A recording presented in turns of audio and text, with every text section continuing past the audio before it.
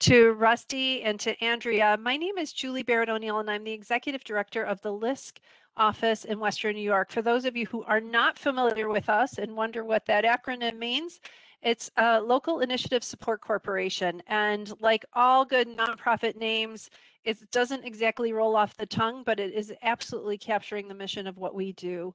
LISC, excuse me, works with community organizations, business groups, and residents to link neighborhoods with the tools and the resources that they need to thrive. We're an intermediary, and we work to pool public and private dollars, work with local partners and institutions to support people and places. LISC has got a dedicated mission around helping to close the racial wealth, health, and income gap within our region. And we have a particular focus around housing as one of the key social determinants of health. Housing and the physical environment has been attributed with up to 10% of your health outcomes and conditions. And LISC's 2020 strategic plan identified housing as one of our 4 major goal areas. Our work there is to facilitate the development and implementation of a community-owned, and by that we mean the people who are most impacted by affordable housing challenges and housing insecurity, and a comprehensive plan that really drives public investment and addresses the complex relationship between our homes, our businesses, our neighborhoods, our work, our health, and our planet. We are grateful to have had an opportunity to partner with the Partnership for the Public Good on this particular project. Many of my colleagues across the nation have recently, or in my small tenure here with LISC, announced very bold and audacious initiatives to address affordable housing in their communities. Most recently, I believe it was a $40 million initiative out of Virginia. I'm sorry, out of the Southwest. And we would like to do similar scaled work here in the Western New York office, but we wanted to first ground truth that in a deep understanding around what it's really going to take to solve the affordable housing challenges in Western New York. Very often we look at these issues on a municipal basis. Very often we highlight the challenges of 1 or 2 locations. This is a regional issue that's being affected by regional forces, including development in the suburbs and different jurisdictions and different funding sources. And so we were delighted that the Partnership for the Public Good joined forces with LISC and worked closely together for a regional housing market analysis. I want to hand things over to Andrea O'Sullivan quickly to have her just quickly give an introduction from PPG's perspective. Thanks so much, Julie, and thanks to everyone for joining.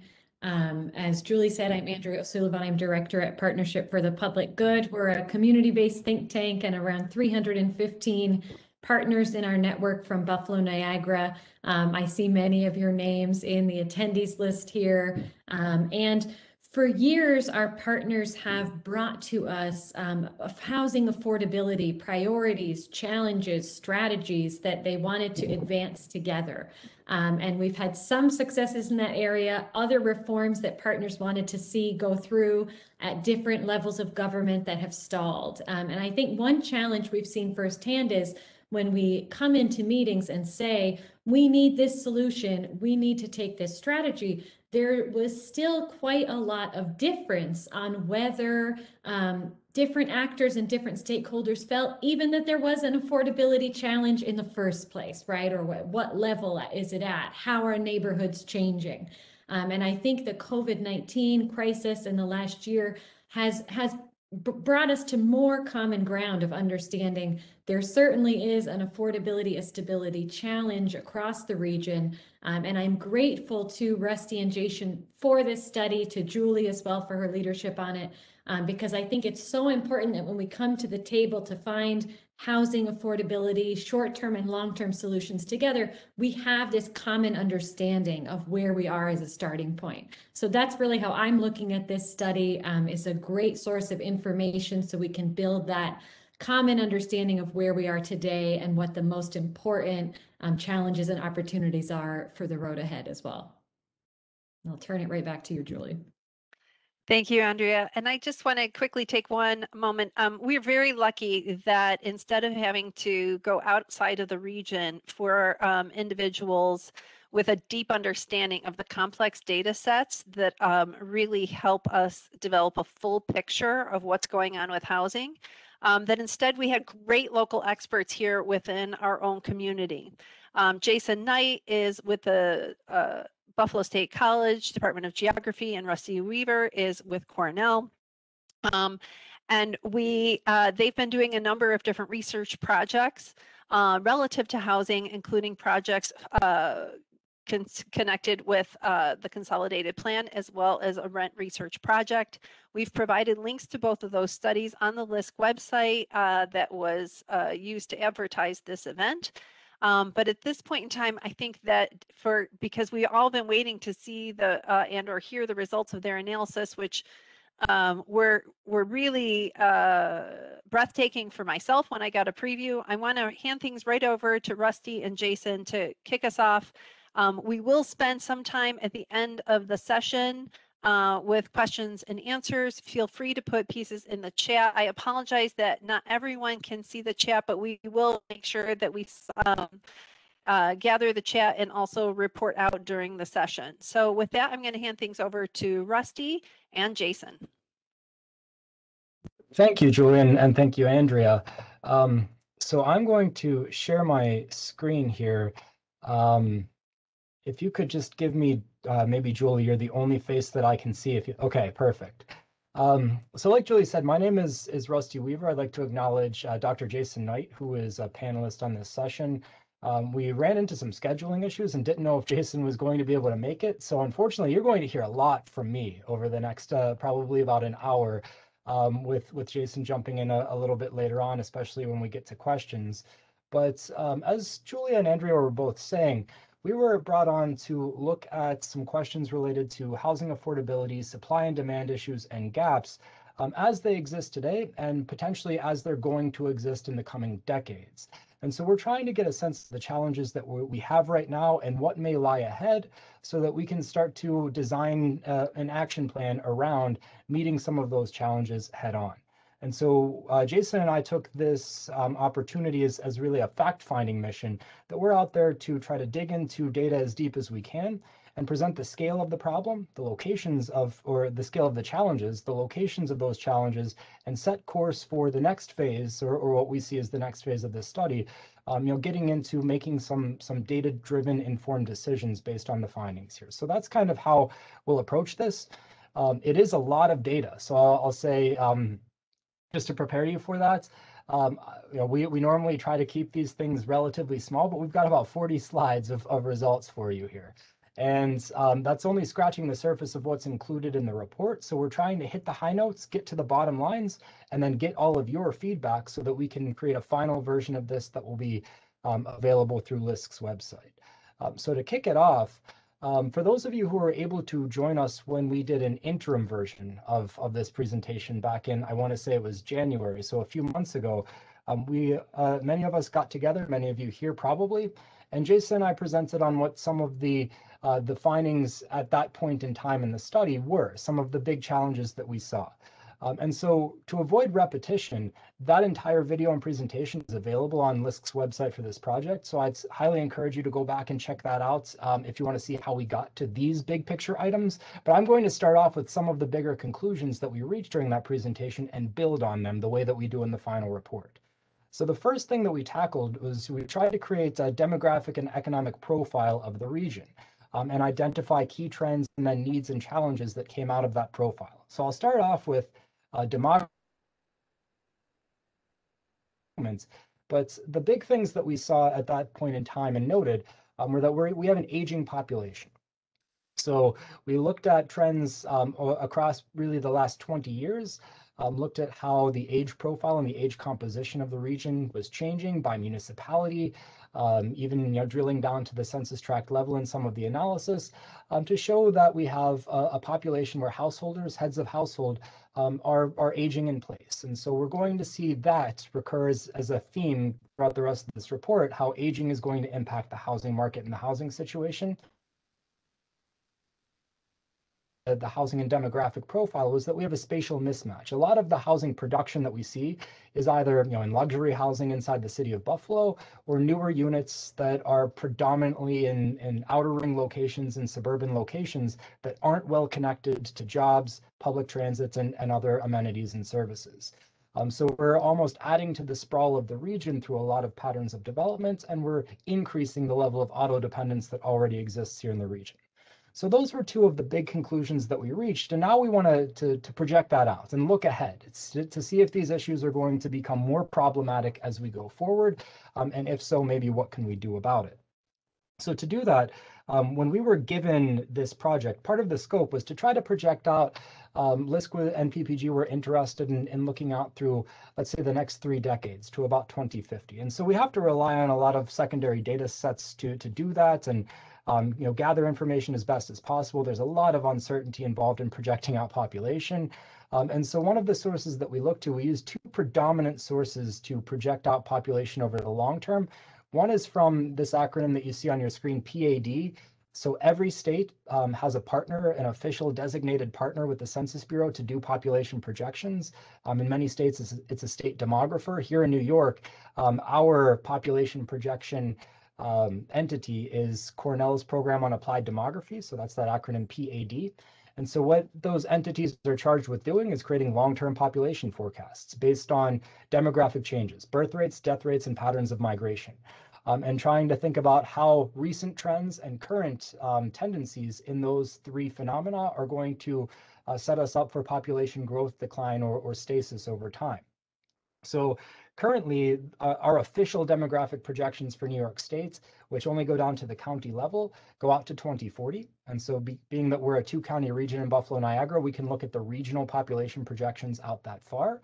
Now, in 2010, our most recent decennial census count, we'll be getting for counties our 2020 census results soon. We just don't have them yet for counties. But in 2010, we were at about 1.135 million people in the region. Cornell, our state demographers, our state population projection experts project that we're going to see relatively slow but steady population increases through about 2027, when the region is due to hit its next peak of about 1.153 million people. After which point in time, we're going to start to see a slow and steady decline. Now, the reason for that is, as I'll get into more in the next slide, is that the population is already mentioned aging. And so when you have an aging population, you tend to have a drop in birth rates. And so we're getting into this phase in our regional development where death rates are projected to outpace birth rates by a relatively large amount, which is going to lead to population decline.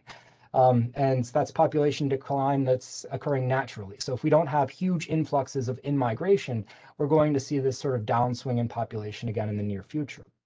We want to project that out further. So if we look at the annual average rate of population change after that peak in about 2027, if we just say that, let's assume that continues, then we may fall by 2050 below where we were in 2010 at the last census. Now that's a big may, right? There's a lot of buts that are involved with just applying an existing rate of change to that data set. And so we do want to bring in, we do have another official regional entity that is charged with making population projections, and that's our metropolitan planning organization, so the Greater Buffalo Niagara Regional Transportation Council. And so in their more of a relatively slow linear increase to really almost close to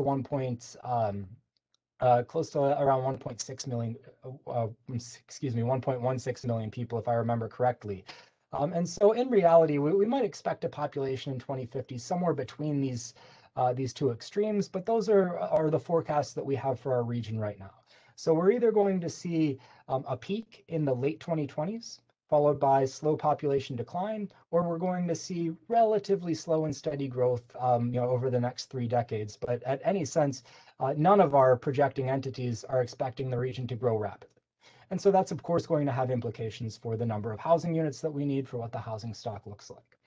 Now, the reason for some of those more, I won't call them dismal, but some of those flatter projections on population is due to that finding that we already mentioned, that we do have an aging population. So back in 2010, the median age of the population in our region was about 41 years old. That did drop. So we had I won't call it a youth movement because the median age only dropped by 1 year, but in the ensuing years from 2010, we did see median age fall slightly. But now, using those Cornell population projections, that's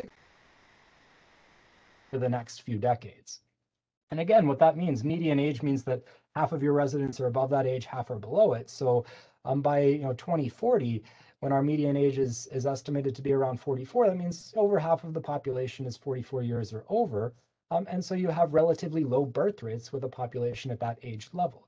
And on the opposite side of the spectrum, you tend to have slightly higher death rates. And so that creates this natural tendency toward depopulation, toward population contraction. Migration is expected to tick up and to offset some of that natural population decline.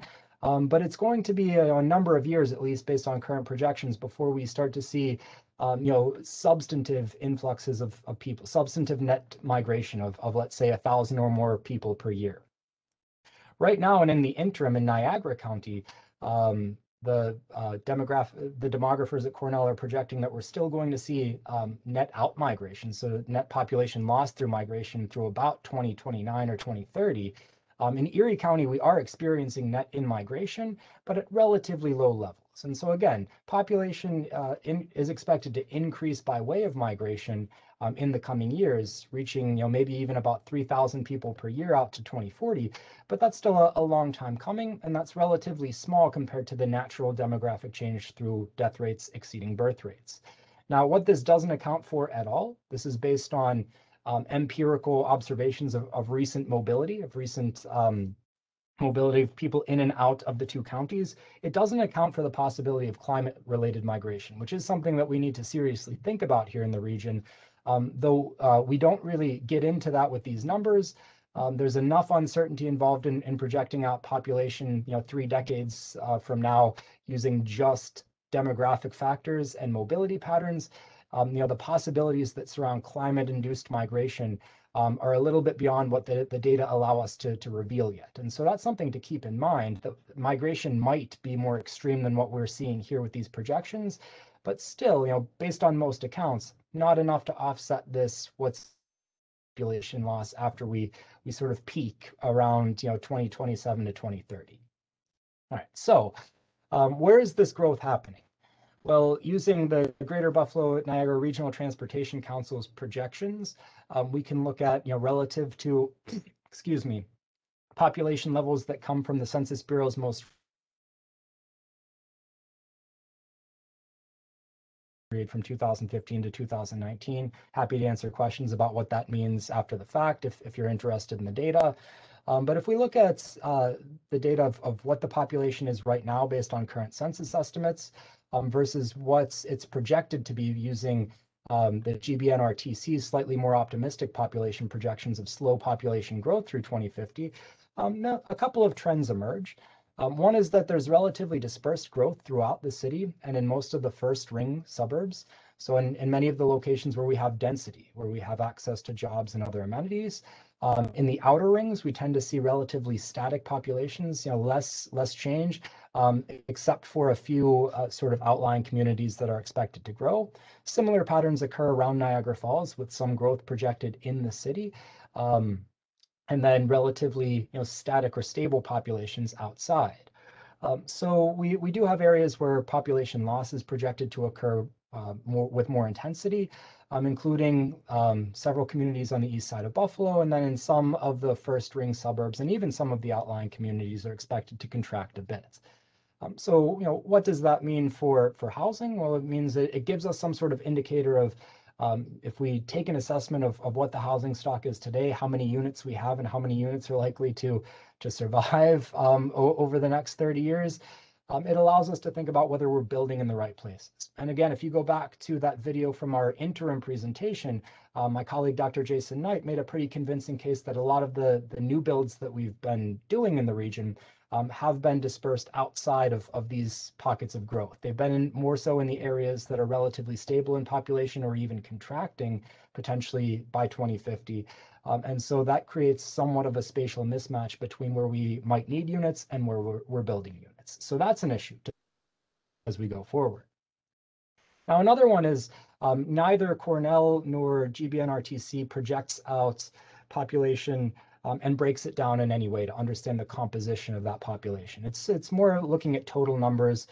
With the Cornell projections, you get a breakdown by gender, but not by, say, race or ethnicity or other population subgroups that might give us a handle of, say, what types of housing we need where, to do some estimation to try to fill in those gaps. And so one way that we tried to handle that for Buffalo Niagara is that the United States Census Bureau does do this exact thing. It projects out growth in populations by race ethnicity, and to try to show a changing picture of how the population composition may change over the next 10, 20, 30, or even in the Census Bureau's case, 40 years. And so what we did was we looked at those national level projections. And so for the US as a whole, total population between 2020 and 2050 is expected to grow at about 0.5% per year on average. But that's not even across the racial and ethnic subgroups that are tracked by the Census Bureau, which, those definitions have their own problems, the way the Census Bureau tracks these metrics, but we'll have to work with that framework for right now. And so with that being said, pretty much all of the population growth that's accounted for up here in the Census Bureau's estimates comes from persons of color. The population that identifies as white, non-Hispanic, or Latino, white alone, not Hispanic or Latino, is projected to decrease over the next 30 years, while all other population subgroups tracked by the Census Bureau are projected to increase. And so what we did for Buffalo Niagara, taking those census tract level, those fine geography estimates from the GBNRTC data set, for each census tract, we computed the overall or average growth rate for the population in Buffalo Niagara for each census tract. And then we use this framework here to create multipliers. Based on the racial composition of that census tract today, we created multipliers to project out growth by race ethnicity using the Census Bureau's national level growth figures as the starting point, as the benchmark. And so when we do that and apply those locally adjusted growth rates to the racial composition of the neighborhoods that we have here in Buffalo Niagara, what that shows is, again, the GBNRTC data projects slight population growth between now and 2050, adding a net of about 20,000 people between those 2 points in time. And all of that growth is accounted for, again, applying these national level projections to local data. All of that growth comes from populations of color, though the majority population that's been the majority for so long here in the city is contracting. And so that has implications for housing. You may think that this is a demographic exercise, but why this has implications for housing is that there are empirical regularities that exist that might lead us to different types of decisions based on which populations are growing and which are not. One thing that we can think about, which will become a greater topic as we go forward in this conversation, is due to legacies of inequitable systems of access to housing, of exposure to lead and everything else. There's an empirical relationship in the region that population that's shrinking, that's declining, the white population, tends to be below average in having all of the types of physical or mental difficulties tracked by the Census Bureau. So having a disability. The white population tends to be below average in their predisposition to these types of disabilities. They're tracked by the Census Bureau. In our full report, we have definitions, the Census Bureau's definitions of each of these categories, if you're curious.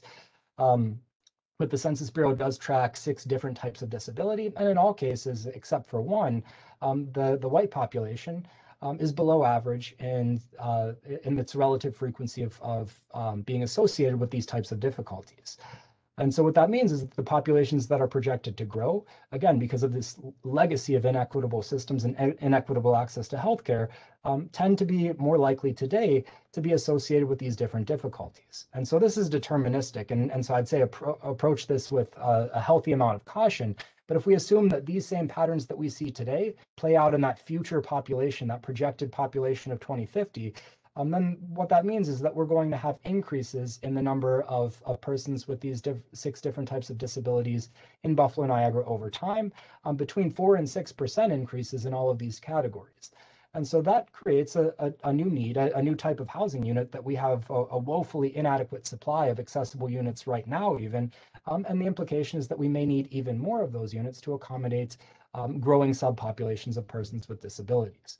So that's one way that a changing population composition can affect what we need, our current housing gaps going forward. Another is, and this is again just an empirical regularity, it's something that is subject to change over time, of course. But right now, another thing that we can think about is household size. The shrinking population, again, the population is projected to decrease over the next 30 years, tends to be associated with some of the smallest average household sizes everywhere throughout the region. I'll talk more about this geographic framework when we get to housing in just a moment.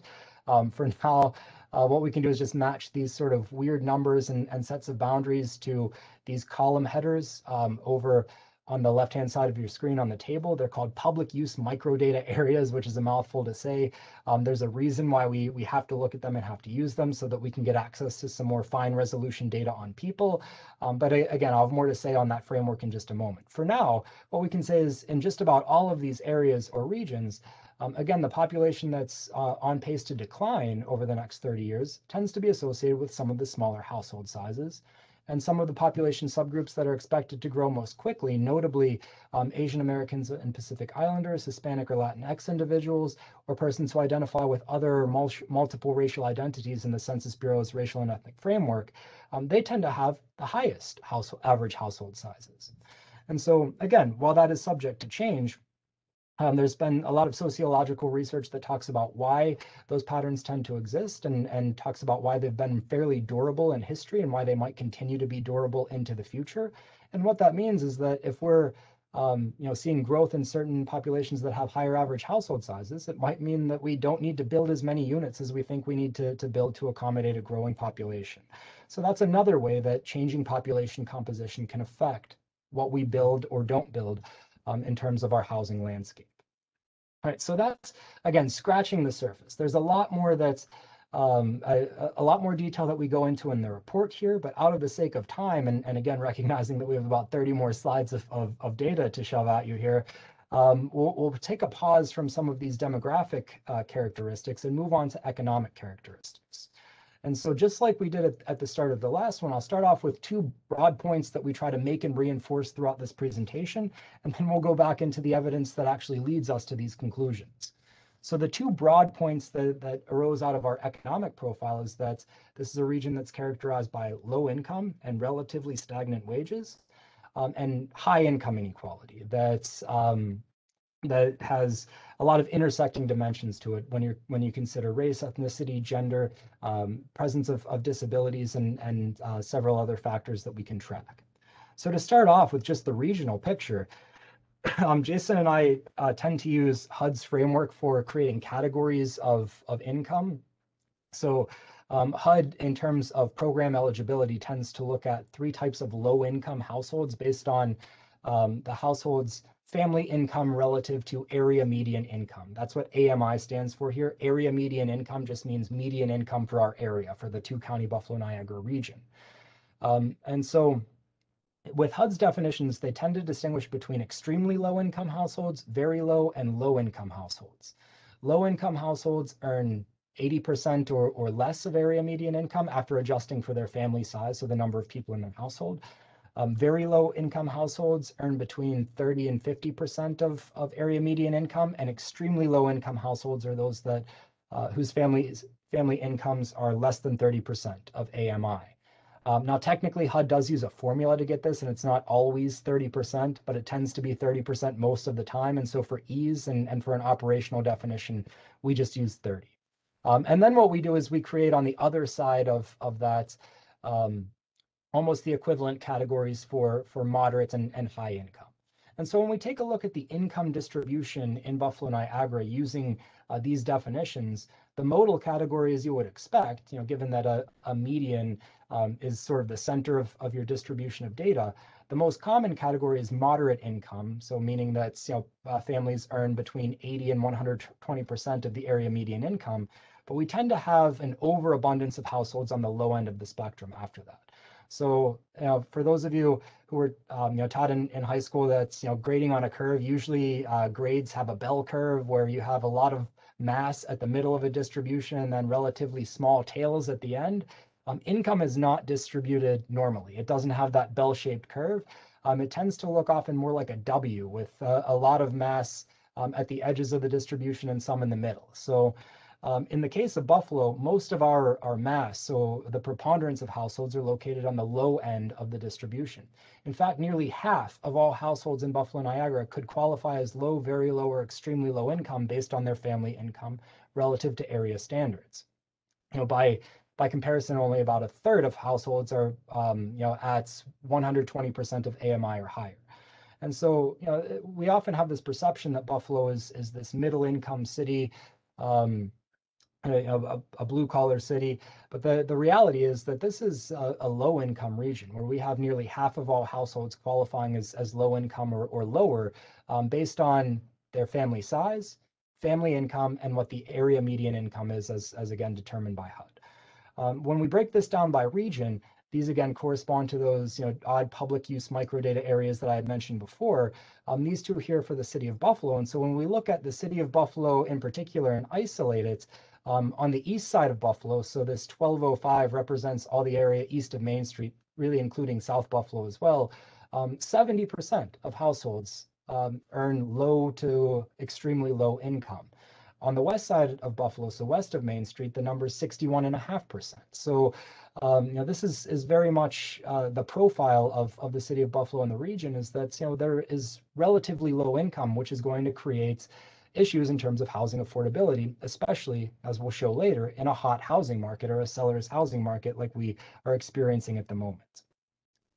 Now here's an overwhelming graphic for you, but this is that breakdown. This is the income breakdown by region or by subgeography in the two-county region by race and ethnicity. And so what I'll do for you is just highlight the two largest demographic groups in the region. So this box represents the white population, white alone, not Hispanic or Latinx.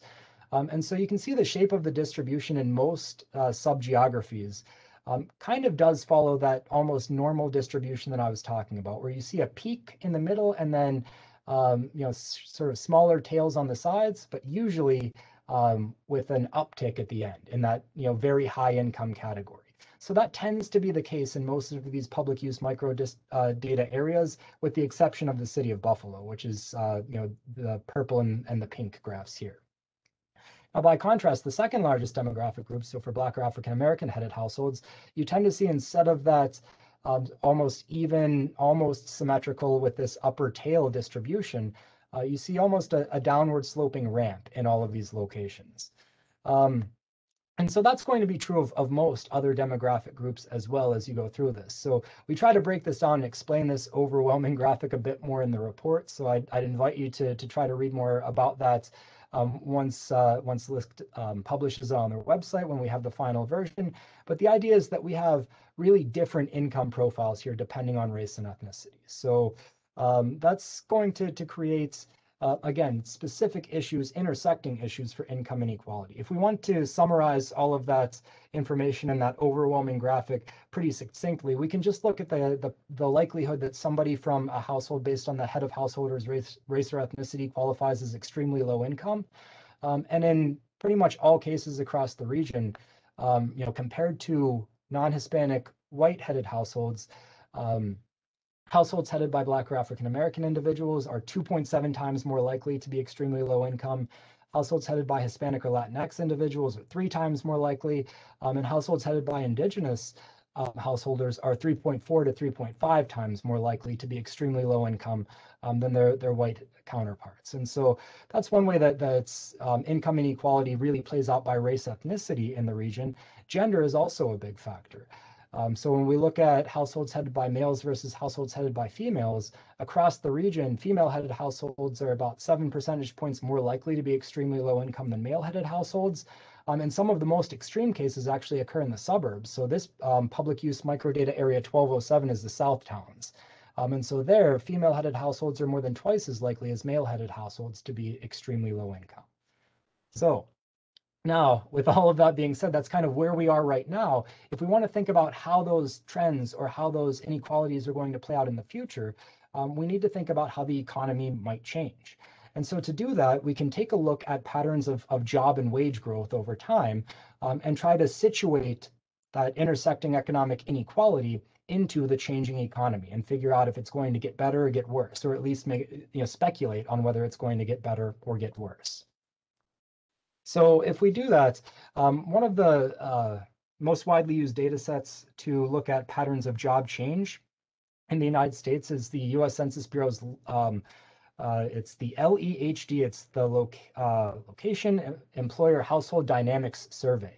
And so that tracks the number of jobs basically down to the census block, the finest resolution geography that we have for census data. And so we can reaggregate them to any sort of unit of analysis that we want because they're relatively small. Now there is a lag in that data. If you're going to collect data that fine resolution, it takes a while to do it. And so the most recent set of data that we have there is for 2018. And so if we want to understand patterns of job change over the last decade, we're kind of limited to stopping there at 2018, at least for right now until new data are released.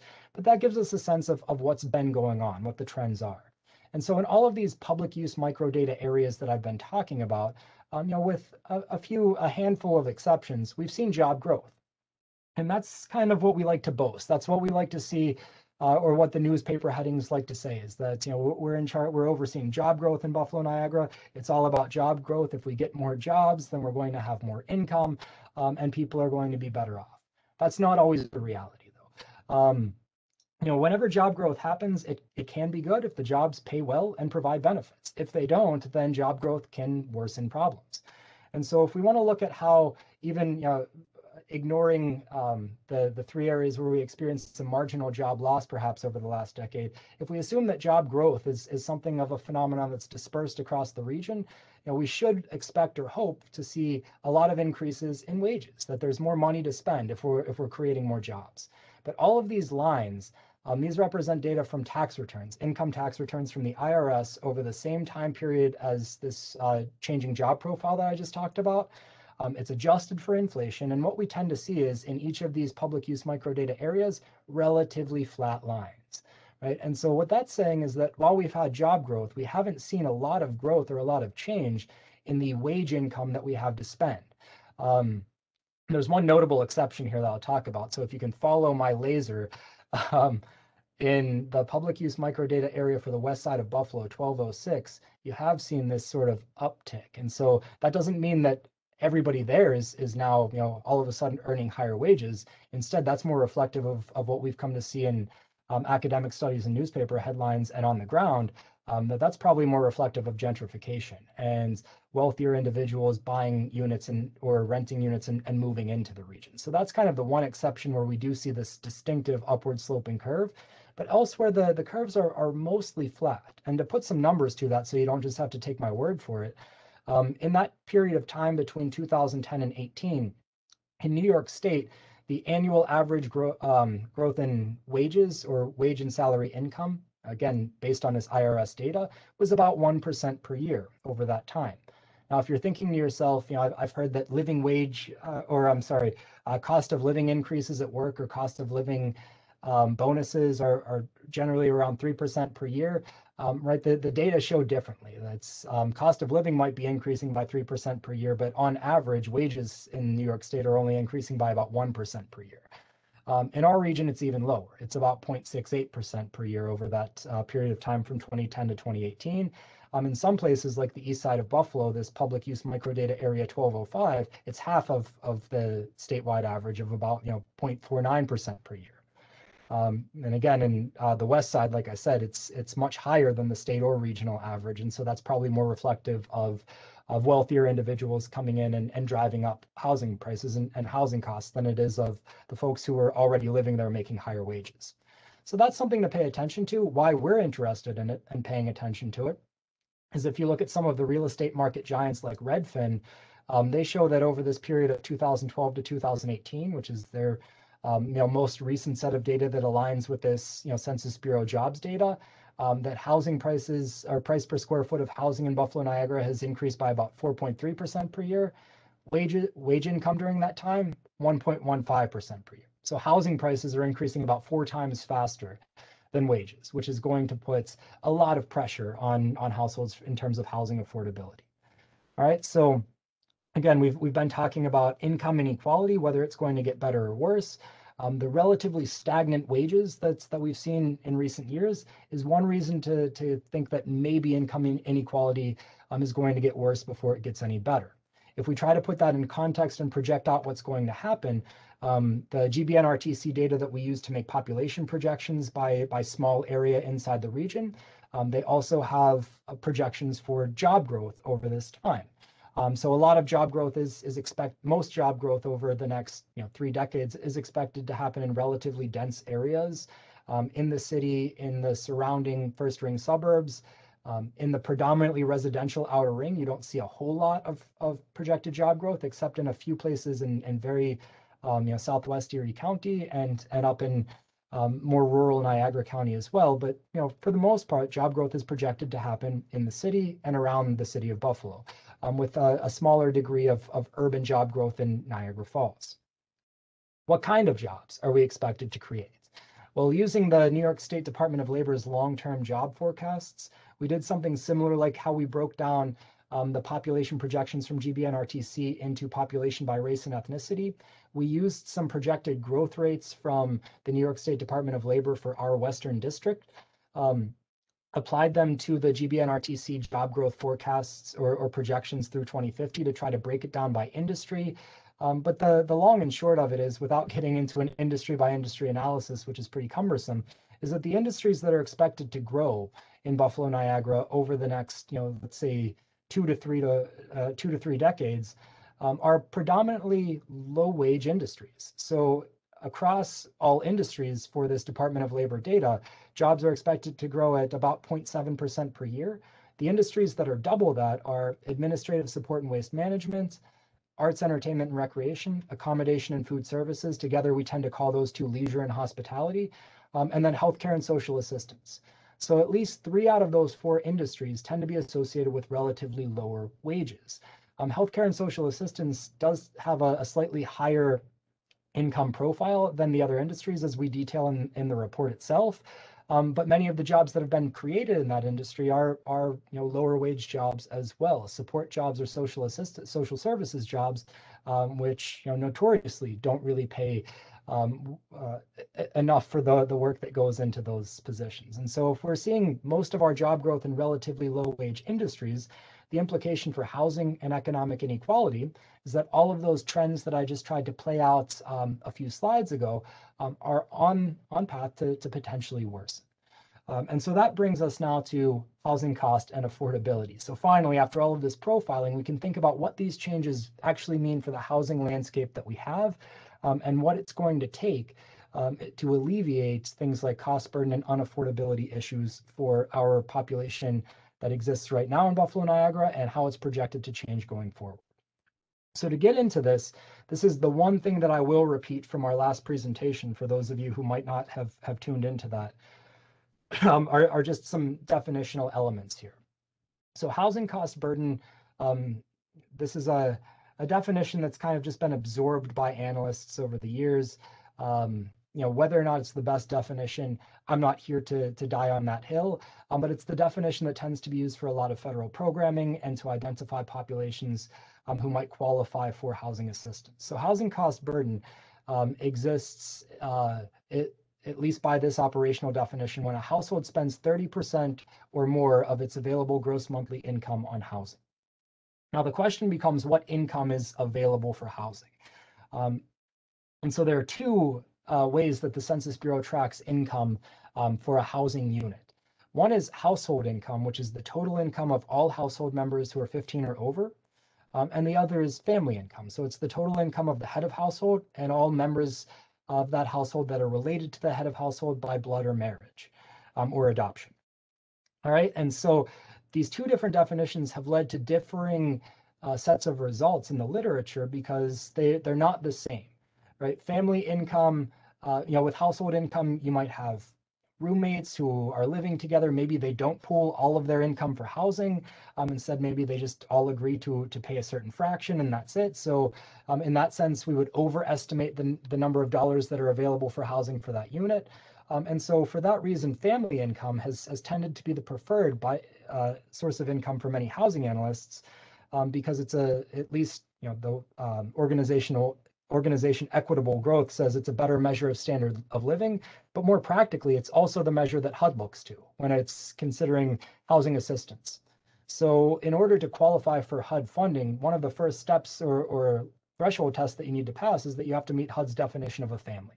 And so HUD is generally looking at family income when it's determining program eligibility.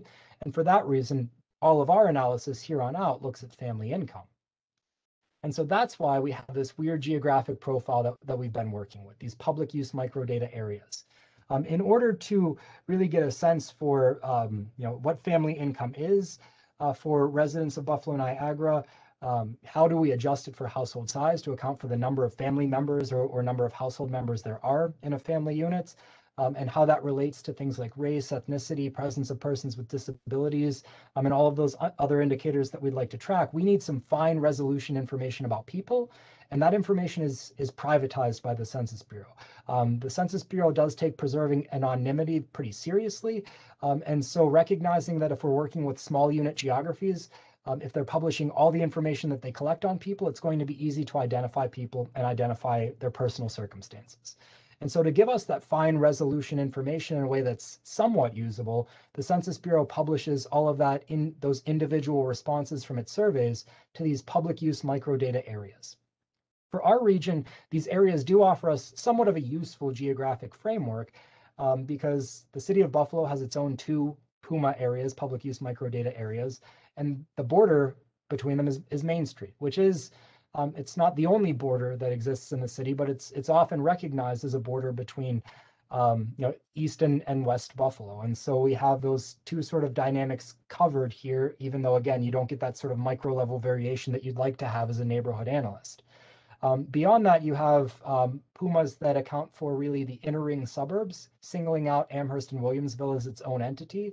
And then you have the outer ring of the south towns of Clarence, Newstead, Lancaster, and communities to the east. And then in Niagara County, we have Niagara Falls that's lumped in with some of its surrounding suburbs, and then the more rural and outlying areas to the north and east. So it does give us a relatively useful geographic framework, but it's one of these data problems. In order to get the fine resolution data that we need to understand people's living circumstances, in this case, we're sort of handcuffed to these larger geographic areas.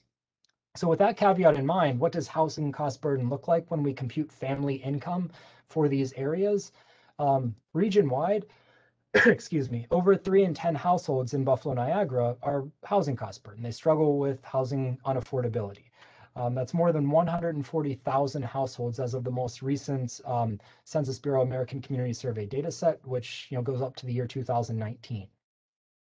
The traditional census outputs that use household income underestimate this number by around 10,000 households. And so that's, again, the importance of looking at this family income of a different way of picturing it. If we look at the city of Buffalo in particular, that's where we have these PUMAs 1205 and 1206. So 1205 is the east side, 1206 is the west side of Main Street. Regardless of which side of Main Street an individual is on, it's more than 4 out of every 10 households are cost burdened in the city. So while the problem exists, or while the issue exists everywhere, the phenomena exists everywhere, it's most prominent in the city of Buffalo. And in Niagara County, it's most prominent in the public use microdata area that has Niagara Falls. We do go into, in the reports, PUMA, that's the term for those public use microdata areas, so I don't have to keep saying that over and over again. But we do a PUMA by PUMA analysis of housing cost burden by race and gender. That's another one of those unwieldy graphics, and so I'll just summarize that phenomena by looking at the regional figures for right now. But we did look at income inequality and the intersections between race, gender, and eventually disability status and income inequality, and we can see that play out at the regional level. So for the white population, white non-Hispanic or Latinx population, households headed by such individuals, households headed by male individuals in that group, only experience housing cost burden less than 1/4 of the time. There is certainly a gender disparity there, but even with that, you can see that if households headed by a white individual, they're much less likely to be housing cost burden than any other group inside of the region.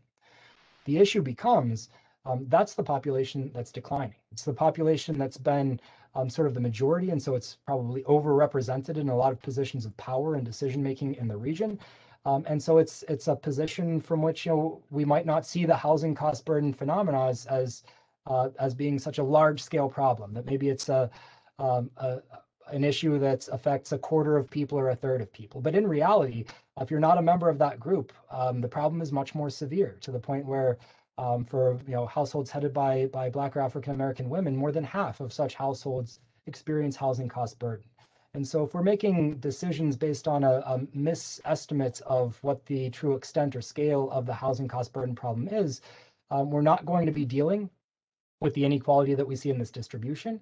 And if these populations are the ones that are growing, and we're not tackling this affordability issue right now, then it's likely that those affordability issues are going to be exacerbated and increase significantly in scale over time. The next thing that I'll do is sort of a tangent, but it's a meaningful tangent that will have a lot of value as we go forward in the presentation here.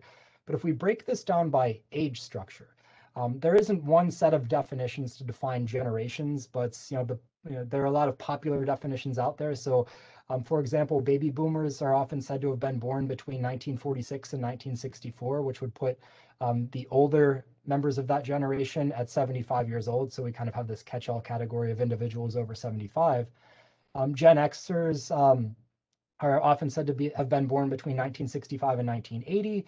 Millennials, while there are two distinct groups inside that category, are those individuals that were born between about 1981 and 1996. And then members of Gen Z are those that were born after 1997. Now, why we broke it down like this is because, as in most places, households headed by baby boomers are the most numerous category. They're the majority or the plurality of the region. They also tend to be the set of households that are the least cost burden. Through a variety of circumstances. When they were coming of age in the economy, it was easier to get a job in a stronger market or a stronger economy with organized labor. It was easy to go out maybe with a high school education and get a job that paid relatively high wages. College education was a lot cheaper. Housing was a lot cheaper. And so it got locked into housing cost situations where, over time, they became less and less housing cost burden.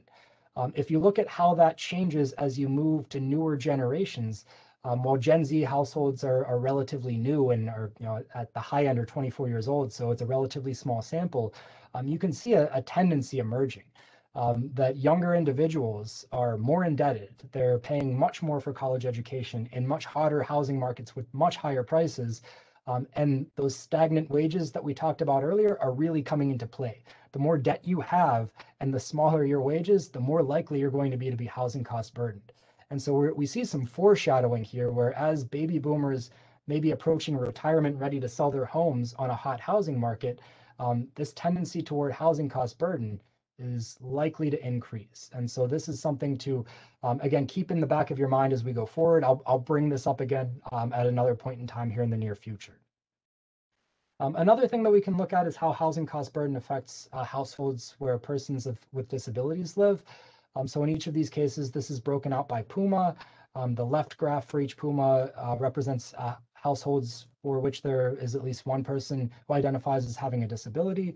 The right graph is households where no person identifies as having a disability. And in all cases, the former type of household is at least 10 percentage points more likely than the latter to be housing cost burdened. And so in the city of Buffalo in particular, over half of all households with persons with disabilities are housing cost burdened. So that's another way that these phenomena compound and intersect with one another to create inequality and to really increase the scale and the magnitude of inequality over time. Another issue, since we're on the topic, that's worth examining is that households that have persons with disabilities in Buffalo, Niagara are statistically significantly more likely to be in units that were built prior to 1960. The relevance there is that very few units at that time were built to what we might think of as universal design standards. Very few were even built up to just the even weaker ADA standards. And so we have, folks that are concentrated in units in the city of Buffalo. This is true of both groups, but households with persons with disabilities, more than 4 out of every 5 are in a unit that was built prior to 1960. So, very unlikely that those units accommodate the needs of these households. And so that's another problem and challenge. That's if the populations of persons with disabilities are expanding over time or increasing over time, this issue again becomes more severe as time goes on. So, with all of that being said, clearly cost burden is an issue, especially for historically marginalized populations. So what do we do about it? What's the supply of units that we can look to hopefully alleviate some of that burden? Conventionally, we look to publicly subsidized housing units. So across the region, we have about 30,000 such units in the 2 counties of Erie and Niagara. The plurality of them are units that are HCV units, housing choice voucher units. So what might have otherwise been private market units out there that folks can take their vouchers and have subsidized rent at those units. The next biggest category are project-based Section 8 units, and then public housing. So units that are in public control. Now, 30,000 units compared to 140,000 cost burdened households in the region sets us up for a big mismatch between supply and demand. And so if we want to quantify this, our goal in this study is really to throw some big numbers at you, to try to just get everyone on the same page of understanding the scale of this issue so that we can coordinate efforts and figure out a way to tackle the issue at scale and not just make marginal chips at the edges. All right. So one of or I'd say 2 of the population subgroups that HUD most focuses on when it comes to providing public or subsidized housing options are extremely low and very low income households. Now, HUD eligibility goes up to even low income households, but just to even soften the blow for you a little bit, we'll just focus on those 2 populations of cost burdened, extremely low income or very low income households. So if we narrow our search down to those types of households, there are 101,400 of them throughout the region. Based on the latest census of subsidized housing from HUD or picture of subsidized housing from HUD, the number of extremely and very low income households served by subsidized housing in the region is about 25,000. So about a quarter of households that programs might target are actually served, which gives us an excess demand or a shortfall of about 76,000 units. So if you want to do, understand what that means in your mind, and this comparison is almost exactly to scale, right? So what we're short is, basically what we have is 1 M&T Plaza in downtown Buffalo. What we need is the Empire State Building, right? We need about 80 more stories on our building in order to match what we might consider the demand from extremely and very low income households for subsidized housing units. Now, that doesn't always mean that we need to go out and build, 76,000 or 80,000 new units. While that might help, there are other ways of creating more subsidies that we'll talk about in just a moment, or other ways of making the living situations for cost burdened households a little bit better and improving that burden or reducing that burden. But why new unit construction needs to be in the mix is that of those 76,000 units, about half of them or almost half of them would be for households that contain persons with disabilities. And so our units that we have, one of the action items that we recommend in the report is an actual census of subsidized units so that we know if they're accessible or not, because right now we don't. That's data that's sort of masked in the grand scheme of things. But given the profile of subsidized units, it's very unlikely that they're built to universal design or other accessibility standards. And so of these 76,000 subsidies or subsidized units that we're missing, about half of those would need to also, ideally all of them, would be built to universal design standards or accessible units. And so that's one reason that construction is probably in the mix in the realm of solutions. All right, so to continue talking a mile a minute at you, since we're time limited, right now we're going to go through a nice data thought exercise. And basically the question that we're trying to ask is, what would it take to eliminate housing cost burden in the 2-county region, given the data that we just analyzed? So basically, what would it take to make it so that all households, not just extremely low and very low income households, but all households didn't experience housing cost burden? What would that look like? How much would it cost? So to do that in the report, we have all of these, again, pretty unwieldy, but hopefully informative graphics that's for every PUMA, every public use microdata area, we break it down by the number of bedrooms we need, so 0 to 1, 2, or 3 or more, and the type of housing unit. We quantify the number of units that we would need that are currently not affordable that would need to be affordable. And then based on the occupants of those housing units, we look at the median affordable rents for that category to think about how many units and at what average or median price points. So as an example of how to read this, so the big bar here that we see in Niagara County in the PUMA that contains Niagara Falls is for 3+ bedroom, single family detached units, right? And so we have 3,900 of those units right now that are unaffordable for their occupants. The median affordable rents that those occupants could pay would be about $440 per month. If that makes your eyes pop out and you think there's no way that would be profitable, the private market's going to supply that, you're right? And that's part of the problem. Is that we can't really tackle all of these affordability issues by hoping that the private market's going to solve the problem, because that price point's not going to earn a profit for a real estate developer. And that's why we need to, again, think about other alternatives as well. But that's how to read these. We have these in the final reports. It would take me another 3 hours to go through all of these sets of findings individually. So I'll allow you to engage with this thought exercise once you are able to see the written report if you haven't already. But the brass tacks here in the bottom line is, if we add up all the gaps between what people can afford to pay and what they are paying, and add up the number of units, we can put a price tag on what it would take per month to totally wipe out housing cost burden in all of these public use microdata areas. So in Niagara County, right, if we recognize what everyone can actually afford to pay, everyone in units that are currently unaffordable for them by this housing cost burden metric, it would take roughly about $10 million a month to totally eliminate housing cost burden. We would be dealing with about 25,000 units in Niagara County.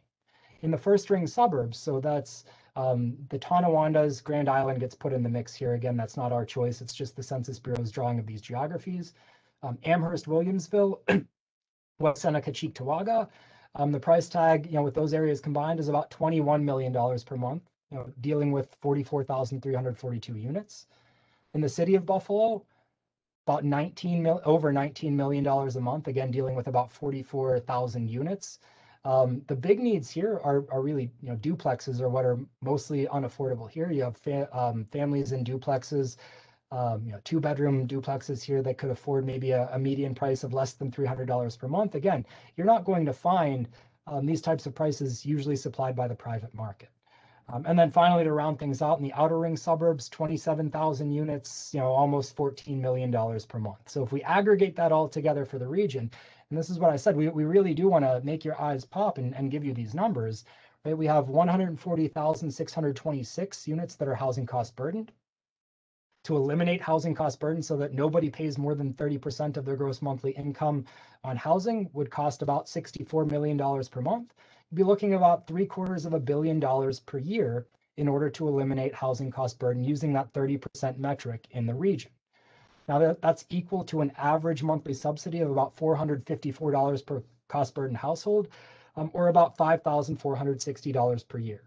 Now, why I want to bring this up and give you this, these overwhelming numbers is when Jason and I talk about, how do we alleviate these problems or these challenges, we think of really 3 big picture strategies. There's many more small picture strategies, but there are 3 big picture ways. Number 1 is you can make more public units that are controlled, that are decommodified or at least partially decommodified and owned by public housing authorities so that tenants aren't paying more than their affordable price for them. So you can do that through 2 methods. You can build more or you can acquire more.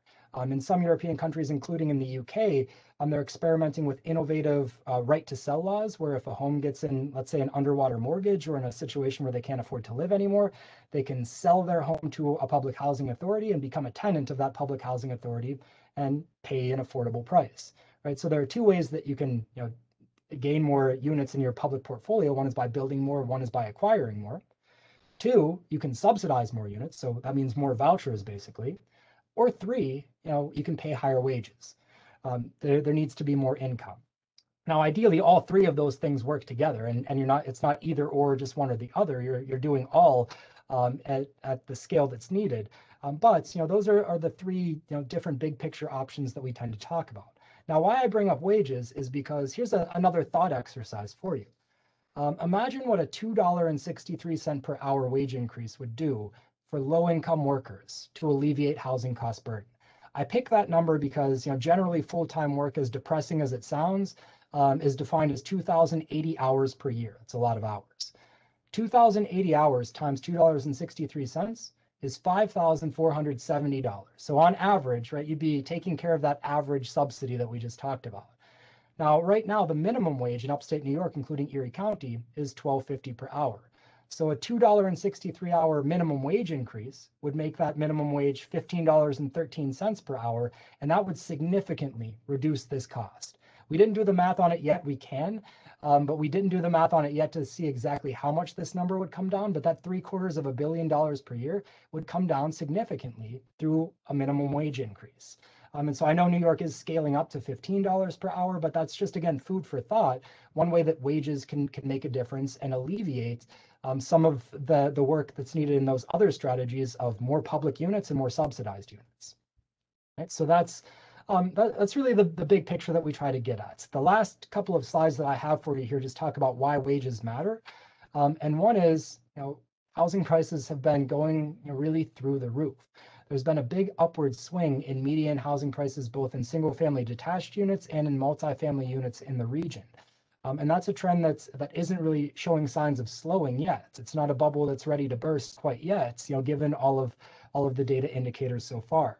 If we go back to what I said, that average annual wage increase for the region has been over the past few years, it's been at about 1.15%, so really close to 1% per year, where housing prices, depending on whether it's multifamily or single family, and depending on the area, the PUMA, have been increasing 3 to 6 times as fast as wages. And that's going to create a lot of crunch, a lot of financial hardship for a lot of people that are trying to get in the housing market, particularly those younger generations that are saddled with more debt to begin with. Right? So that's why wages matter. And if we try to look at this in perspective, these are just a couple of points to keep in mind. Why are housing prices so high? Well, one is even before COVID, right? COVID hit just at the tail end of this graph. This is the inventory, the number of homes for sale in the region. Even before COVID hit, we were on a downswing. The inventory in the region has really dried up in many respects. And what that's led to is a huge surge in prices. Back in 2012, the fraction of homes that sold above asking price in the region was about 10%. Now it's over half and still increasing. Right, so prices are going up. And again, this is something that the data haven't indicated yet that this is a trend that's ready to slow down or stop. We can't project out how long it's going to go or how far this can continue. But right now, the bottom line is that it's a seller's market. And we have a generation of potential sellers in baby boomer headed households that are right now able to afford their homes because they bought their homes for lower prices. And when they put those homes onto the market, even a fraction of them, they're going to benefit from the seller's market. They're going to go on the market at higher prices, and they're going to be sold to younger individuals who have more debts, who have stagnant wage jobs perhaps, and who are going to be less in less of a position to afford to afford those homes when they do try to acquire them. And so that presumably is going to lead to more affordability issues.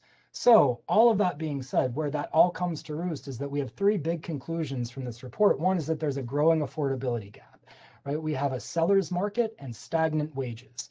And we also have the current generation of homebuyers and future generations of homebuyers are experiencing those stagnant wages with higher levels of debt. And so that means that those issues of housing cost affordability, of housing cost burden are likely to be on the rise in the near future. And that's to speak of a looming debt crisis too. Not to say that we aren't already in one, because we probably are, but again, just thinking about the potential shift. While there is going to be a lot of aging in place, recall that baby boomer headed households are the plurality in the region. At least some of those households are likely to sell their homes, or they're going to pass their homes off to their children who might sell those homes because they live elsewhere, they're not here. And so that means that prospective buyers are going to have to take on more debt to be able to afford those homes. And that can create potential issues with increased foreclosures. And then the last one, I know I wasn't able to speak to it directly since we don't have great data on it. But the units that we do have, we're in a region that has a lot of older housing units that weren't built to current accessibility or universal design standards. So they're non-accessible for persons with disabilities, and they're relatively inaccessible because the new units that we are building that might be, built to better standards, better design standards, are largely concentrated in luxury housing in the city, which is expensive and inaccessible to lower income populations, or it's concentrated in the outer rings in larger homes that are also at high prices and also inaccessible both to low income populations and inaccessible to public transit, to jobs and other amenities. Right? And so those are the big conclusions so far. And what I'm going to do right now is finally shut up and turn it over to my colleague Jason Knight, who will talk about what this all means and how we move forward from these findings. Thank you, Rusty. I think everyone can hear me, right? Everybody's good. So first, I wanted to just sort of thank Rusty for picking up the ball here and running with this work this week. I've run into some issues here at home that sort of threatened my ability to be here today, but Rusty graciously put this presentation together and was willing to tackle it all by himself, and he pretty much did. Second, I kind of want to thank everybody that's in attendance for showing up for this important work that we've undertaken. It requires a lot of us to work together and row together to address some of these issues, and so it's nice and sort of invigorating to see that over 70 regional stakeholders have shown up for this critically important work. And the last thing I want to sort of state before I kind of jump into this is that our work really leverages the work that many of the stakeholders in this chat and this meeting have already undertaken and continue to undertake. We're really here simply to try to build upon the work that you all have done and support it in the way that we can support it, which is through this type of analysis that we've undertaken. So I wanted to thank everybody for being here for that. So, I was just going to go through this really quickly. The main goal of our work here was really to lay out the issues that we were seeing in the marketplace, given our analysis here. And so we sort of didn't really spend a lot of time really hashing out the next steps or recommendations here and really attack this kind of generally.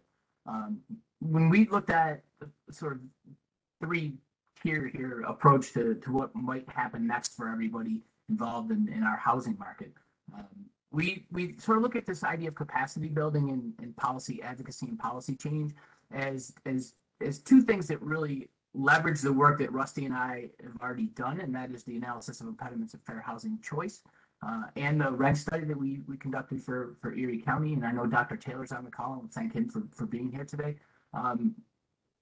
He was integral in getting that project off the ground.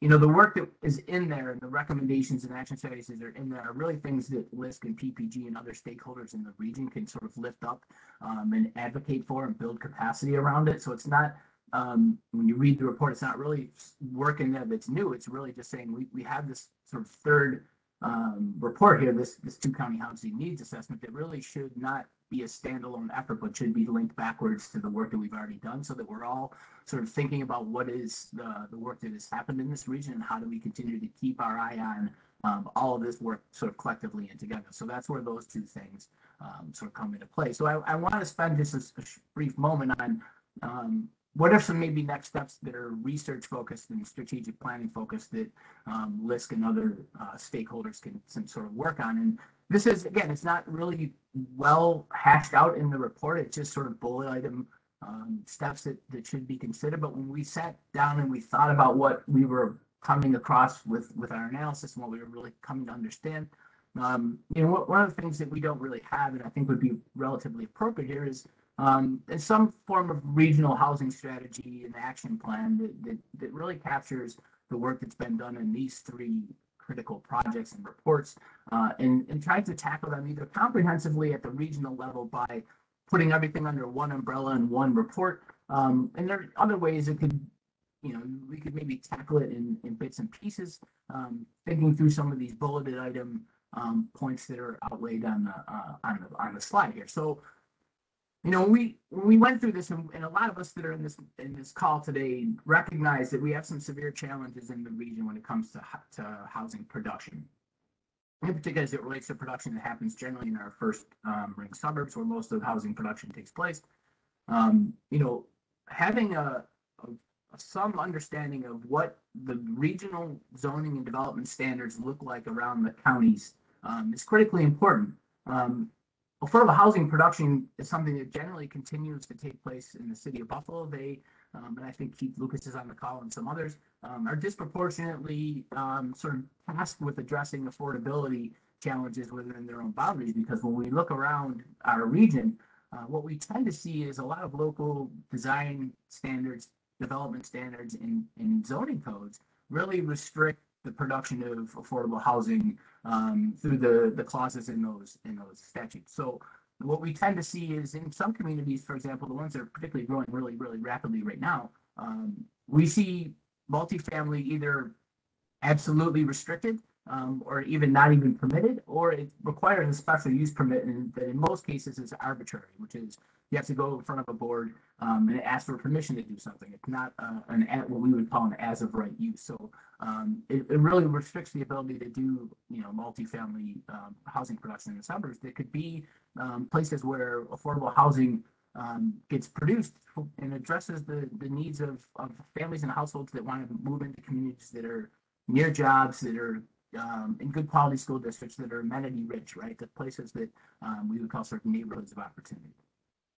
The second one is, when we sat down for a week-long series of 11 stakeholder meetings during the analysis of impediments of fair housing, two groups in particular really highlighted the lack of disability accessible housing in our region, and over and over and over again, we keep sort of kept hearing this conversation about disability accessible housing and sort of gap in the marketplace. And what we don't really have and what we don't really understand is what is the total inventory of that housing type, and then secondarily, what's the geography of that? Because it became clear to us in this conversation that the affordable housing production and then the disability housing production system is intrinsically linked to the transportation needs, in particular public transportation. And so when we think about inventorying the total number, the total stock of disability accessible housing, we're really interested not just in the total number, but also how close they are to bus stops and bus routes, right? A critically important component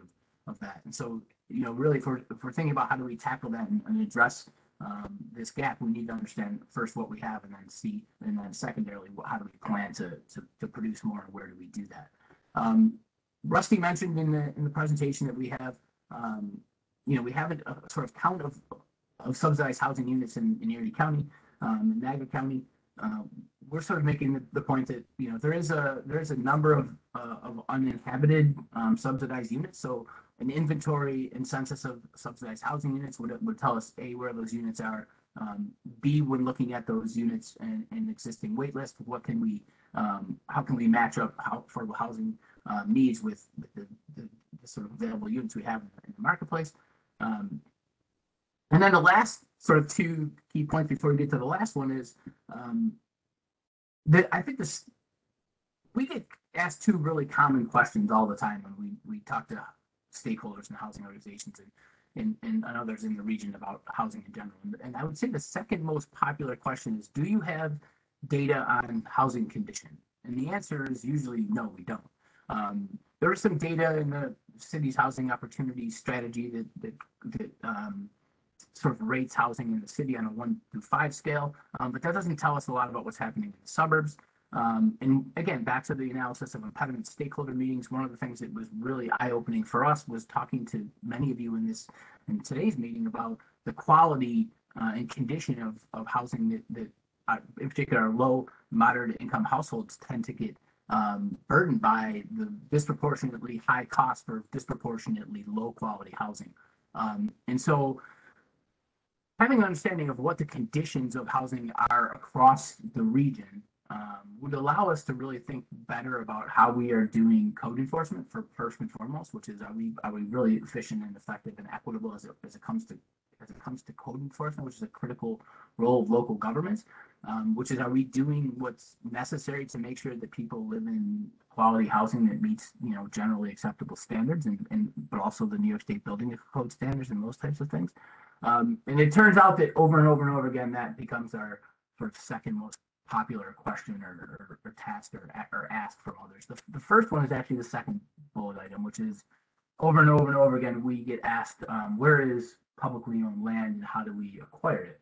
I don't know why we get asked that question a lot, but it is asked a lot. It could be that we've worked in that arena in some way, shape, or form. And our point always and continues to be that the inventory of public owned land in our region, whether that is in the city of Buffalo or any of our suburban communities, we continue to advocate that that is our greatest asset in addressing many of the housing needs in our region. So really understanding both the inventory, the total number, but also the geography of those units is critically important to allow us to develop strategies around how it is we address the housing gaps and housing needs that we've seen Rusty present in the last hour in this meeting. So that brings us to this last, what I would consider to be a synthetic point, right? And Rusty and I are trained geographers, if that means anything to anybody, if it even means anything to us.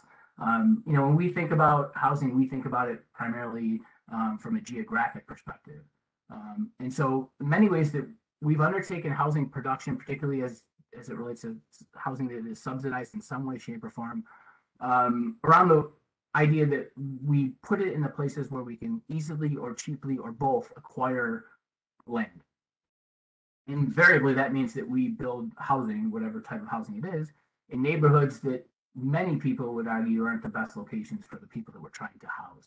So thinking about all the layers of data that we have accessible to us and the way that we think about housing production, a really good geographic suitability analysis of all available land, whether that is public or privately held vacant land, and overlaying that land sort of layer, if you will, with other variables that are critically important, like transportation routes, school districts, fresh food stores, those types of things, would really allow us to think, I think, more rationally and more critically about where it is that we are producing or where we seek to produce housing as we move forward.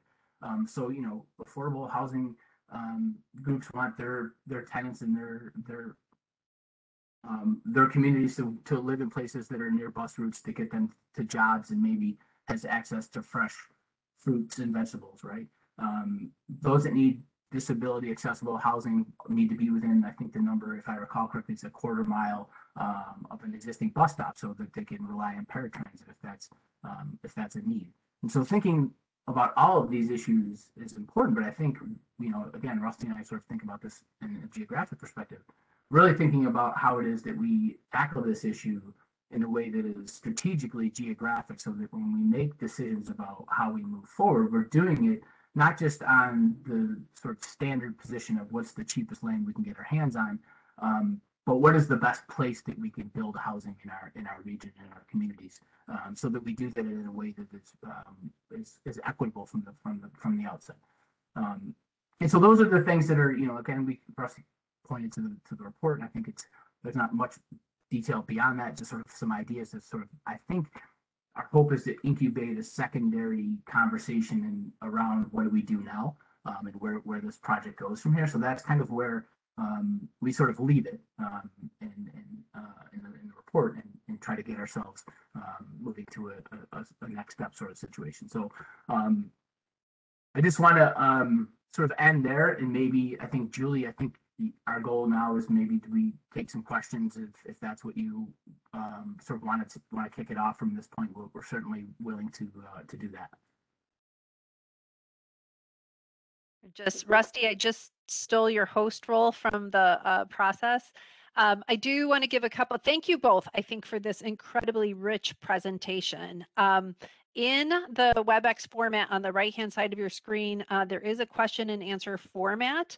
I'm still working to see it actually mute everyone, but in the event I cannot, please feel free. We've had a couple of questions already. Before we jump to them, I want to lift up a couple of clear follow-ups. First, this is an enormous problem. If we take the average cost of housing plus these pieces, the information that Rusty gave us earlier in terms of possible scenarios, this is both a scale in terms of the number of units and the dollar figures that we really just have not explored as a region to the best of my knowledge. And I want to apologize to any of the amazing housing professionals who we're looking at this at scale in previous iterations. I just haven't seen updated data like this in my professional practice. We're also looking across a larger geography, which means we're recognizing that this is not just a City of Buffalo issue, and that we as a region really need to be exploring how we get solutions that recognize a wide range of housing choices and opportunities for everyone involved. And I think this study in particular lifts up disability concerns in a way that it really allows a refocusing and consideration and elevation of universal access throughout any of the solution opportunities.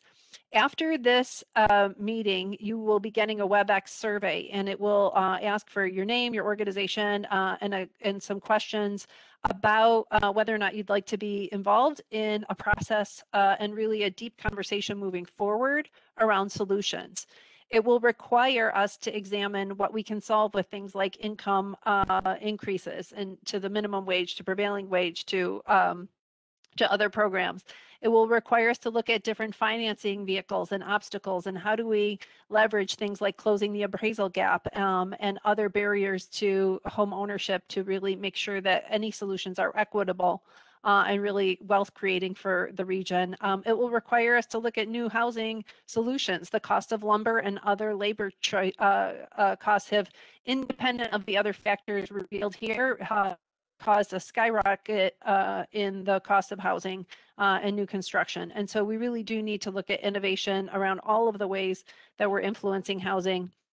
And LISC is working with several partners on a couple of those fronts. So that having been said, we invite us to spend the rest of the time together responding to the questions that we have today, but also invite you to get involved with us after the presentation on a much longer discussion around solutions.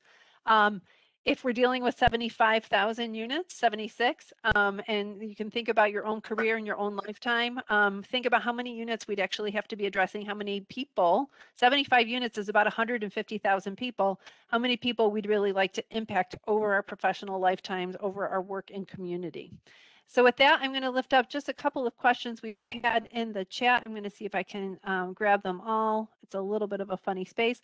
Blythe, Meryl had a question about the role of advanced manufacturing in the list of industries. Blythe, I'm just looking to see if I can grab the whole scroll, see if I can get it here. My Q&A. Oh. Well, I wonder if I can unmute you and have you lift up your question directly. Just a minute.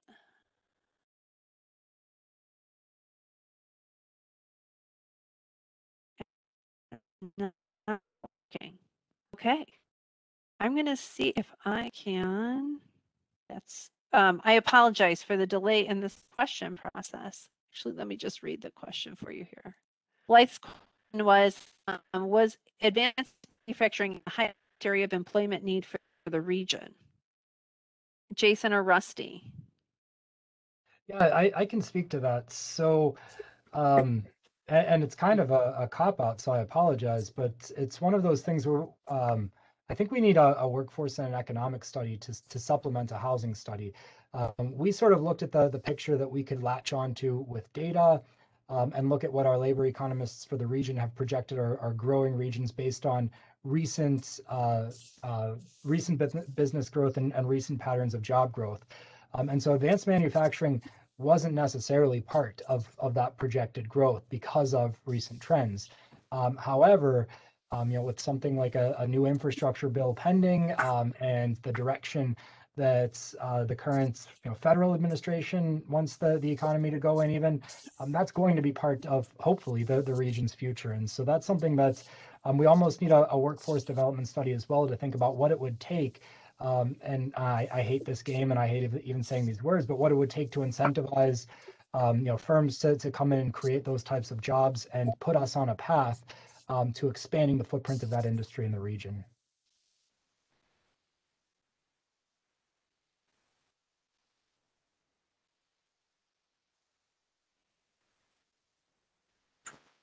Muted, sorry. John's question, how much is the monthly child tax credit that will start this summer and what mean for a family as an example? Jason or Rusty? Yeah, so the monthly child tax credit, it is set to kick off, I want to say July 15th, maybe. And it will be distributed monthly as long as you filed your tax return.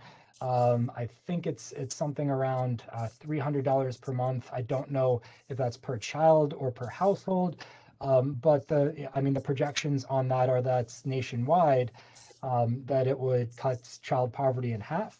Now, of course, you have to remember that's a temporary program that's set to expire at the end of 2022. And so that's maybe a short-term fix, but that's also something that probably deserves to be institutionalized and become permanent, if it does all the wonderful things that it's going to do. So for us as a region, it will alleviate the burdens that we just talked about in our slides. But we also need to have our eye to the fact that right now, barring any other federal action, it's a temporary program that will expire. And so it's a stopgap, but efforts to make something like that permanent are still going to be needed. Our next questions are from John Washington. He's asking, is there any data or thoughts about the stability subsidized housing, how makes people transient and susceptible to changes in income? How do we create more stability in neighborhood populations? That's a great question. And anybody on the call, including John or Julie, you that have ideas or recommendations around that, we would love to include them. That's one thing. I mean, we can look at the data and sort of report back what we find. But in terms of creating stabilized populations and just to generally improving quality of life and putting us on a different trajectory, those are parts of the actions and solutions that we're hoping get discussed and emerge from recognizing what the scale of the problem is and where we are. So yeah, I would love to be part of those solutions conversations. Unfortunately, I just don't have the concrete answers for that. John, I would just add that there are a number of community stakeholders and organizational partners that are looking at opportunities to either retain and or preserve subsidies connected with locations to help support neighborhoods, and that could be something like the community land trust model, and or rent to own pathways connected with subsidized programs. I think both pathways, as well as many others, can and should be explored as we look at solutions for this larger program. Certainly, we don't want to have spent an enormous amount of money addressing rent without also trying to create and overcome some of the region's tremendous racial homeownership wealth gap. Excuse me. John, you had a follow. I'm going to go to a question from Lori, and then I'll come back to your second question. Lori Stillwell says that Rusty mentioned they can do the math on how an increase of $2.63 per hour would reduce the need for affordable housing units.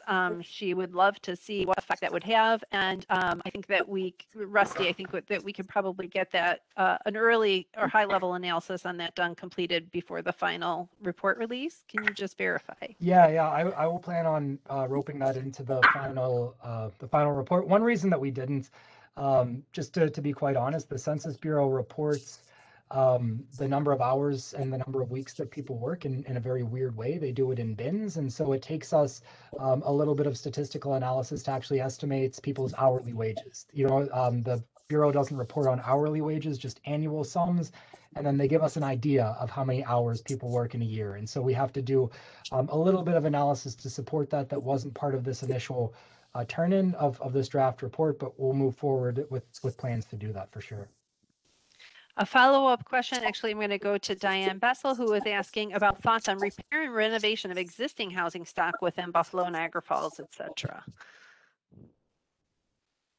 So that I'll ask, maybe Jason can comment on it. I know one of our colleagues for the housing opportunity study did something like that in the city of Buffalo and put an equally large number out there for what it would take to rehab a lot of units. But that's something that was specific to Buffalo and did not include the rest of the region. And so unfortunately, I hate being a broken record and saying, but that would almost require a separate study to focus specifically on that issue. But Jason, maybe you can share what the total was for the city of Buffalo on that. Yeah, I'm sure there's somebody from the city, if Keith may be still here. The number that I had heard from the consultant was somewhere on the order of $1 billion to to do housing production that would sort of fulfill the need on the east side or citywide. And one of the, I think, back in the chat, I think Helene raised a question about housing shortages or a wage problem as a question she left in the chat, and I think that sort of gets into the same sort of conversation, which is, it's a sort of chicken or egg question. Do we have a housing shortage? Which I would argue we don't. We have we do have more of a wage problem in the region, and in Lori's point about doing the math to extrapolate out what 263 an hour would mean, I think hits to the heart of that challenge we have with wages.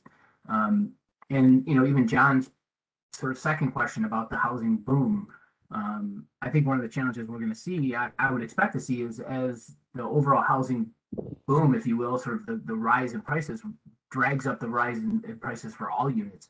And that's just going to make the affordability issue, I think, a little bit more challenging, maybe beyond what we can expect right now, because all units in the region are going up, not just the ones that are being sold. So the value of rent in the city and in the suburbs should increase too. So as long as we have a relatively stagnant wage problem in a economy that produces those types of jobs, we're going to continue to have a wage challenge that exacerbates or manifests in an affordability challenge. Jason, we had a question and Rusty from Henry Taylor about the differences in income between owners and renters. And I know that a portion of the study looked at housing burden, or I should say rent burden, and the differences between renters and home ownership. I wonder if you could speak to that a bit quickly. Sure. In fact, if you give me a moment, so that does feature in the report. Unfortunately, I don't know if I was a good editor or not, and the cuts that I made in order to meet our time, if they were the correct ones. But we do have a section on that in the report, and I'm just looking to see if I can bring up a visualization here that might be able to speak to that question a little bit more directly. As always, on a live call like this, my my software is locking up and being a little bit troublesome, but give me a moment here. I may be able to bring that up. Okay, well, Rusty works on that. I can lift up another question.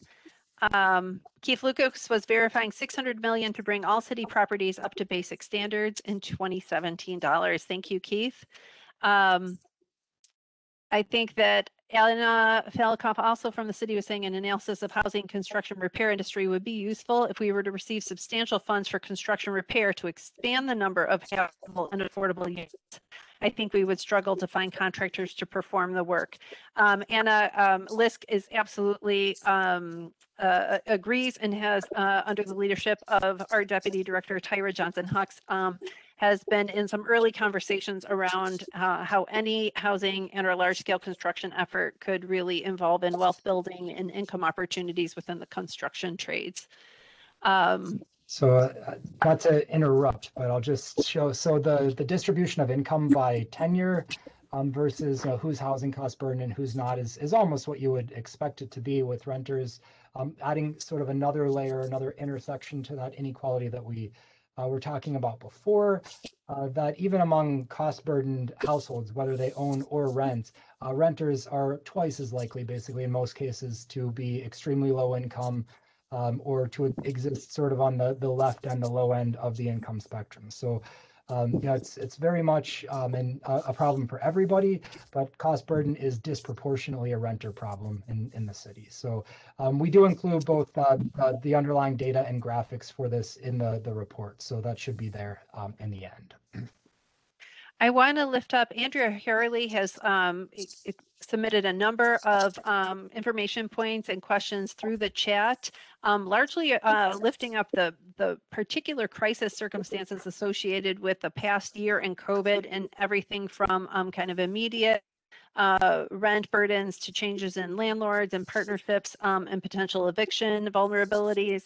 I think that we're looking both at the acute response as well as how we look at some of these longer term investments, because regrettably, outside of the larger stimulus package, many of these larger housing tools and or production methods will probably in likelihood take a year or two to kind of get lined up.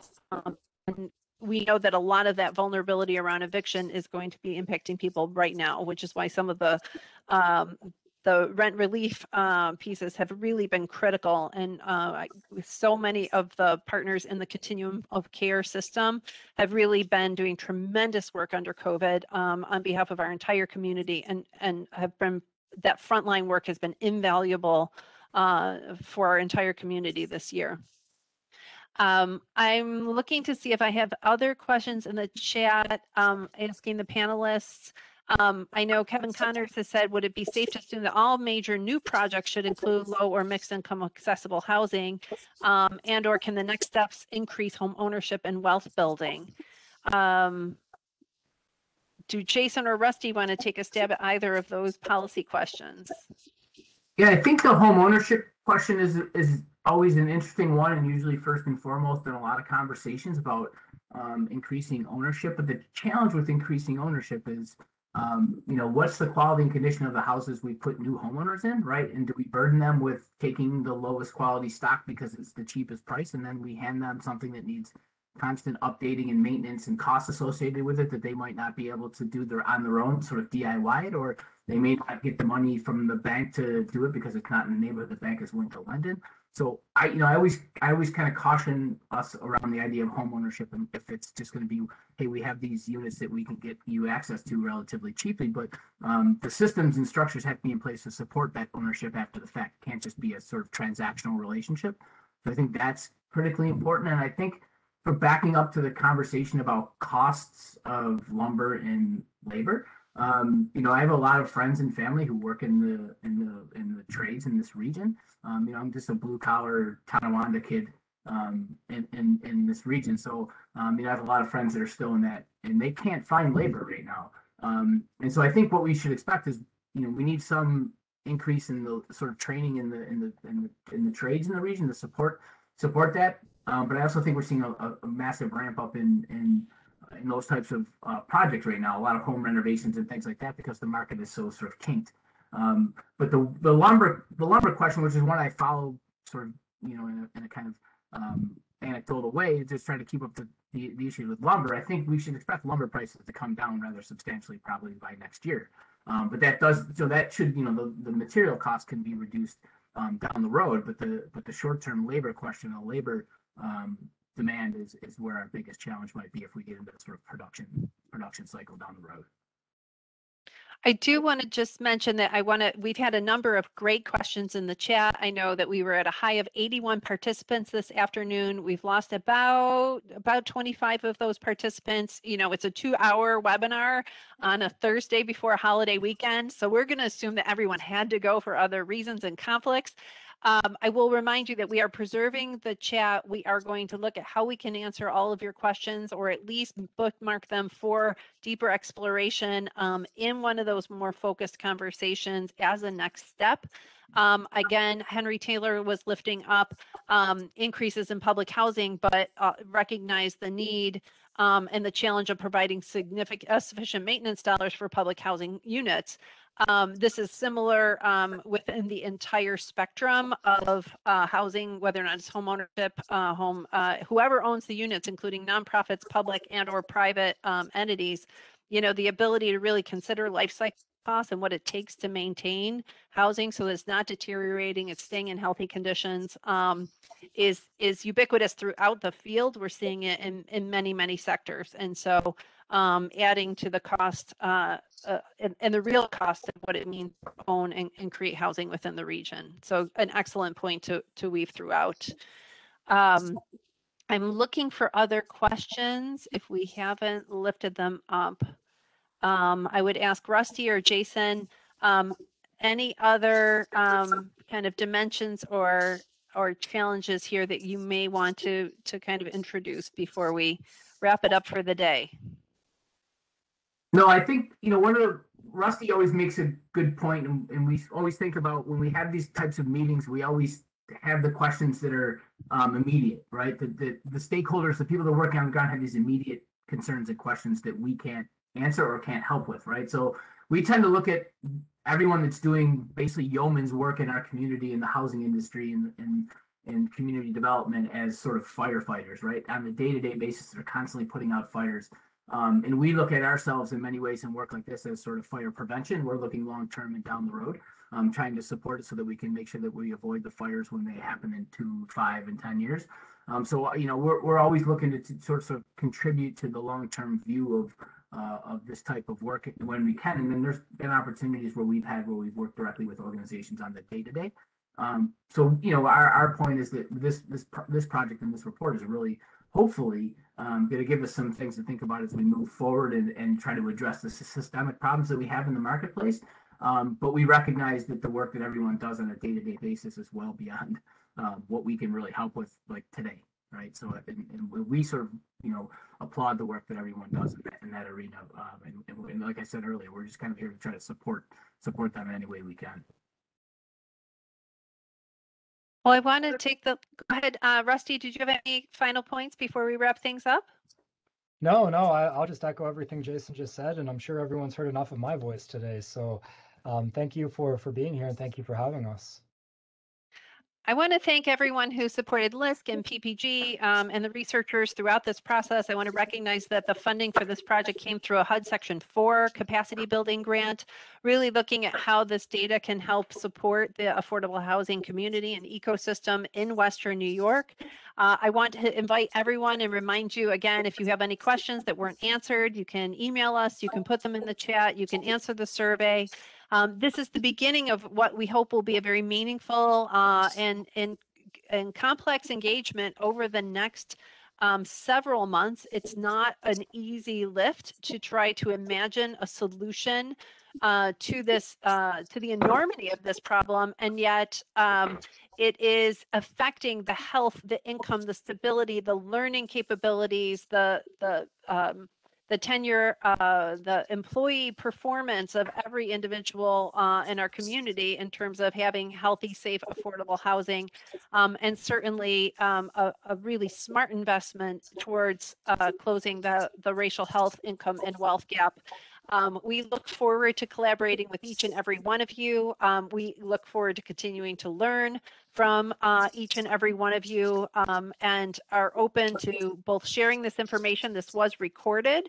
We'll try to get the presentation up on the website as quickly as possible and working with you to finalize the report and find a pathway on solutions. Thank you so much for joining us today. We really appreciate your making the time. Thank you.